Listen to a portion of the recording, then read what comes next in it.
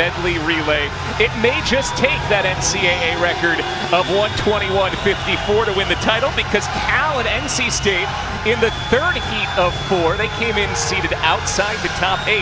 They both swam 121.69 to set the mark for this group to chase. Yeah, everybody's chasing Arizona State and Cal now. And trust me, every single one of these teams saw that time pop on the clock. And you see Texas right there, one of the favorites, but flip a coin. You've got at least 4 teams in here that could win it all. And you're right, Bill, it may just take a record to win it all. Here comes the top seed from Louisville. They were the only team coming in at 121.84. They are the defending NCAA champions in this event, but their roster and lineup looks nothing like the team that won the ACC championship. A lot of moving parts here due to some availability issues for Louisville. So the Cardinals send out a foursome with Nick Albiero leading them off. And don't forget about the Florida Gators in lane number 5. They'll be led off by the SEC 100 back champion Adam Chaney and anchored by Will Davis. Adam Chaney, third fastest in history when he led off the Gators at the SEC championships. You've got a great breaststroker in Moss, who went the second fastest in history at SECs for Bama, down there in lane 2. I don't know. I don't want to pick this, that's for sure. 1:21.69 is the time to beat. You've got a walk-on, a former walk-on, anchoring for Louisville, Michael Eastman. Talked to Coach Albiero earlier today, and he said he's done everything possible to earn himself on this relay. He's been 18-7. Don't sleep on Virginia Tech at the top of the pool either. They have 3 ACC champions out of their 4 in this relay.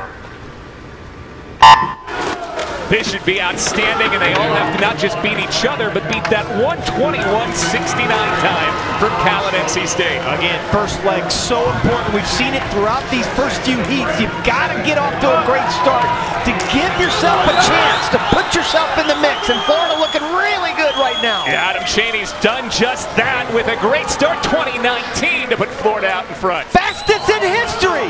That's the fastest first 50 backstroke in history, 20.19. So Florida doing what it needs to so far. Dillon Harris holding the lead in the breaststroke. Alabama's SEC champion Derek Moss coming up toward the front down in lane 2. 22.5 for Corbeau from Texas.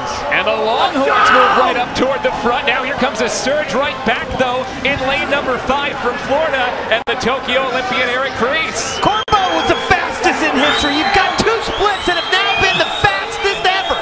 And let's see what Friese does here. He gets it over to Florida's anchor, Will Davis, with the Gators in the lead and pulling away.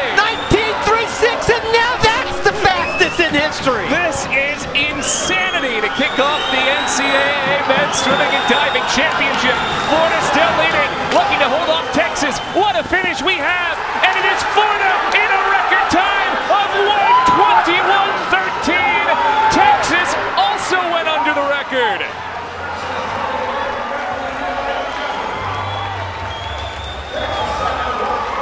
It doesn't get better than that race, right? It really doesn't. I mean, come on. You've got 2 teams that just smashed the fastest time in history. You've got a guy from Texas that goes 18 flat. And here's the leadoff right there. Fastest in history by Adam Chaney, 20.19. He goes by Ryan Murphy. And you saw Corbeau of Texas go the fastest in history. He goes by Vissering. And then Friese ties Schooling's 19.36. And how about an 18 flat by Auchinachie from Texas?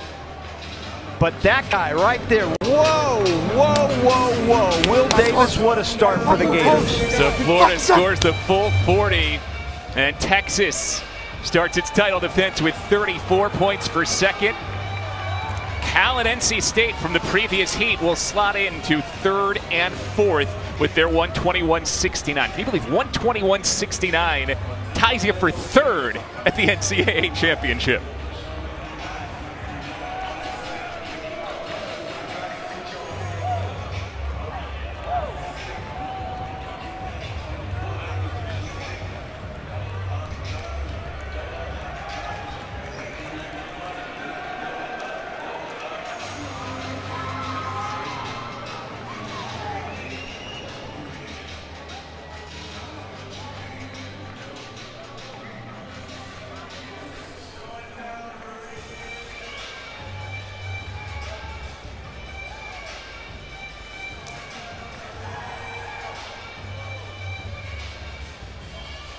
So your top 8 from all the heats, Florida, Texas. Team dynamic that the Gators have. Want to get your anchor leg in here. You had to fend off a late charge. What tone do you hope this sets for your championship meet as the Gators aim to get back into the team title?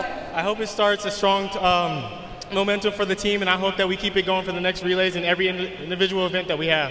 Guys, congratulations. Fantastic way to start the championship. Well, you really can't start the championship any more fantastically than that. Records and almost every one of those legs. And Florida setting an NCAA meet record, an NCAA record to score